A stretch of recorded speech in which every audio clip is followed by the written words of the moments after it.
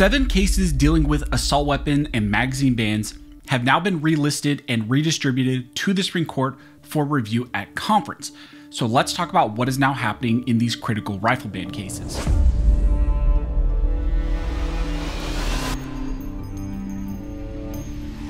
Now, real quick before we jump into this video, if you think it's time for the Supreme Court to strike down rifle and magazine bans, go ahead and hit that like button and subscribe. Also, I want to thank one of the main supporters of this channel, which is 1st Phorm. 1st Phorm is an amazing company. I use their supplements every single day. I use their protein powder, their creatine, their pre-workout. But one of the really amazing things about 1st Phorm is that they are strong believers in freedom, in the Second Amendment, and just in American values. So again, if you want amazing supplements and you want to support a company that is pro-freedom, check out 1st Phorm. I will leave a link to them down below. And thank you again to 1st Phorm for sponsoring and supporting this content.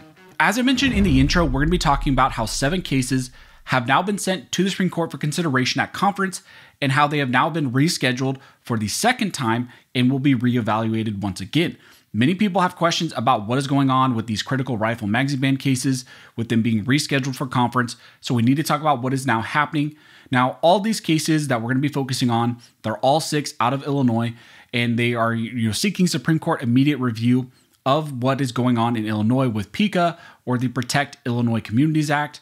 And that is the state's new law which bans the purchase and new acquisition of rifles and magazines. These cases include the NAGR versus Naperville case, the Harrell versus Raoul case, the Barnett versus Raoul case, the Gun Owners of America versus Raoul case, the Langley versus Kelly case, and then also a Herrera versus Raoul. These cases have been submitted to the Supreme Court. They were sent to conference, and once again, they have been rescheduled. Many of you have been asking what is going on and what this means, and what is currently happening could actually have huge implications and maybe be a sign that rifle magazine ban cases will be considered or will be impacted by upcoming Supreme Court decisions. Now, like I mentioned, there are multiple cases coming out of the state of Illinois challenging the state's ban on rifles and magazines. One of these cases is the Harrell versus Raoul case, which is supported by the Second Amendment Foundation and then also Farmers Policy Coalition. Harrell is a case that we've talked about before on this channel. We've talked about all these cases, but I'm just going to focus on one case to kind of outline more directly what has happened in some of these cases. Harrell was one of the multiple cases that was recently denied 7th Circuit en banc review, even after a 3-judge panel in the 7th Circuit applied the incorrect Second Amendment analysis. This case started out in a lower court in front of Judge McGlynn, who ultimately struck down the Illinois ban on a preliminary injunction. So he issued a preliminary injunction against the enforcement of PICA. The state of Illinois then appealed that injunction up to the 7th Circuit in a review of a 3-judge panel, and it was a 3-judge panel of probably the most anti-gun individuals, that you could have got, most anti-gun judges. Ultimately, they removed that preliminary injunction of Judge McGlynn. Now, when coming to their decision, the 7th Circuit 3-judge panel used an analysis that did not align with Heller's common use test or the recent Supreme Court ruling in Bruen. Instead, this 3-judge panel in the 7th Circuit concluded that the arms protected by the Second Amendment do not include weapons that may be reserved for military use. So they used something known as the military use test, which does not align with the Supreme Court's precedent in Heller or Bruen. This is the same test that was recently used by the 4th Circuit in a different case, Bianchi versus Frosch, and that is a challenge to Maryland's ban on rifles as well. Again, they use a similar test, and right now we are waiting for a decision by the 4th Circuit en banc panel. That case also went to the Supreme Court, but recently was denied review.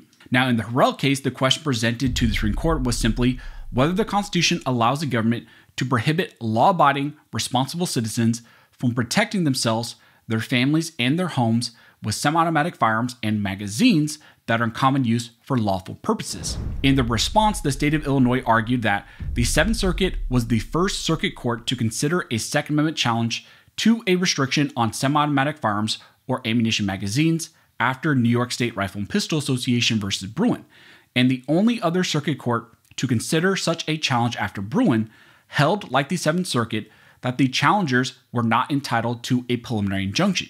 There is thus no conflict among the federal courts of appeal on the question presented. So one of the main arguments being made by the state of Illinois is that the 7th Circuit is one of the only circuit courts to actually try and apply Bruen to a rifle magazine ban case.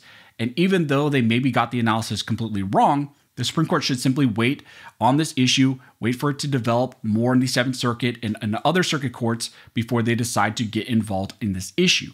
They then go on to state that petitioners seek to overcome that fact that the case is not cert-worthy by arguing that the lower courts are disrespecting Bruen and the Second Amendment, but there is no reason for the court to depart from its usual certiorari criteria.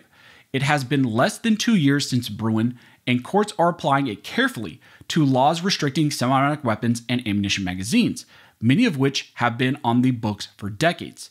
And as the decision below demonstrates, they are doing so in a manner consistent with DC versus Heller and Bruen. Indeed, as the Seventh Circuit explained, the restricted firearms and magazines are not arms protected by the plain text of the Second Amendment.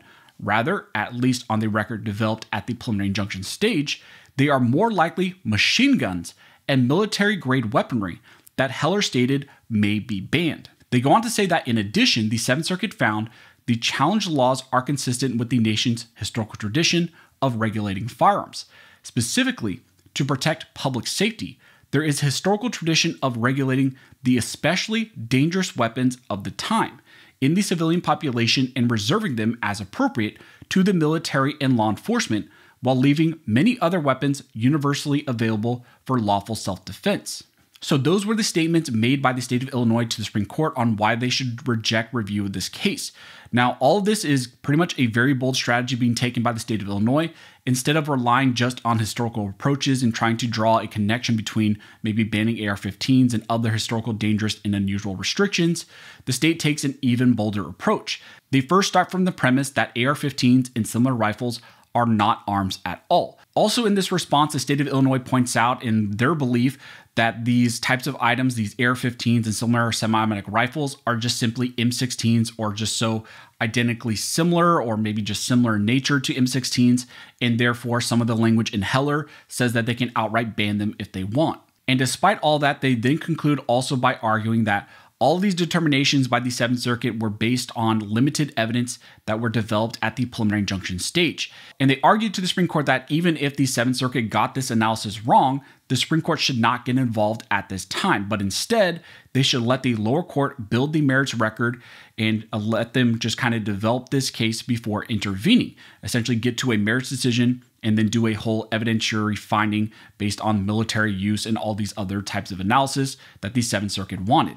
FBC and SAF are trying to overcome that hurdle by arguing that even though these cases are still at a preliminary injunction posture, even though they're interlocutory reviews, the Supreme Court should get involved now because waiting for the lower court to issue a merits decision based on the Seventh Circuit's analysis is essentially pointless. The Seventh Circuit's military use test is clearly incorrect. It did not follow Heller. It did not follow Bruen. The Seventh Circuit is coming up with their own analysis. They're defying what the Supreme Court said. They're not following the Second Amendment, and essentially letting the lower court build evidence in a record and reach a final merits decision based on the analysis is essentially pointless. Now, after these petitions were filed, the cases were then sent to conference a couple weeks back. During the same conference, the Bianchi Maryland rifle ban case was also seen by the Supreme Court. Now, the following week after that, we received an order, and the order list of the Supreme Court actually denied the review to Bianchi. So Bianchi was denied review, and now we're going to wait for the Fourth Circuit en banc panel to issue a decision in that case. However, all the Illinois cases were not on that order list. They were not denied review, and instead they were rescheduled for a new conference, which happened last week. And then we're waiting to see what happened this week. And on this week's order list, again, the Illinois cases were not either granted, denied, or anything like that. It appears that the Illinois cases will once again be rescheduled, or they will probably be put on hold. Now, with this all happening, this is in some ways positive. Oftentimes cases are rescheduled. Maybe they go to multiple conferences. But the interesting thing with this is that usually when cases are rescheduled, that means, especially multiple times, that means that something very positive could be developing. This could signal that some of the justices are taking more time to review this issue, or even more time to write a dissent if they're going to be denied. Now, again, this is very interesting, but one of the other things that could be developing, especially since Bianchi was denied review, and if they were just going to deny review in these cases, they would have just outright did that with the Bianchi case. But one of the interesting options could be that the Supreme Court is going to hold all the Illinois cases until they issue their decision in Rahimi. We are currently set to have a Rahimi decision issued in the next couple months, before the end of this term. And again, that could have huge implications for all 2A cases. If these Illinois cases are being held for that Rahimi decision, that means that there is something possibly huge that's in that decision, and maybe some big language that will impact a ton of other 2A cases, especially if it's going to impact rifle and magazine ban cases. So Again, very interesting to see how this is going to develop going forward. It seems like these are going to be rescheduled for conference this week, and then we'll see what happens in the order list if they're going to be rescheduled again. If we see this kind of holding pattern of reschedule after reschedule, or maybe nothing else developing where there's no decision, that means they're on hold, and that means that maybe they're holding these cases for a Rahimi decision. So again, something we're going to be watching very closely going forward. If anything else develops, I will let you guys know. Also, if you like this video and you would like to support the channel, one of the best ways to do that is to like, comment, and subscribe.